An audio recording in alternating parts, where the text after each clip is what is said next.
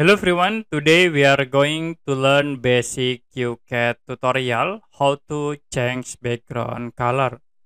To change background color in QCAD, you can go to edit menu and then click on application preference. Scroll down and you can see in a graphic view, click color.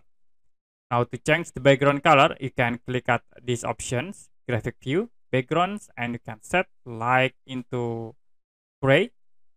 Click apply, the background color will be automatically changed. So I will change again like into light gray. Click apply, or you can set into default into black. Click apply again. If you done, you can click OK.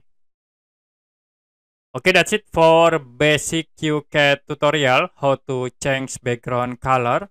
If you have any question about tutorial, you can comment below this video.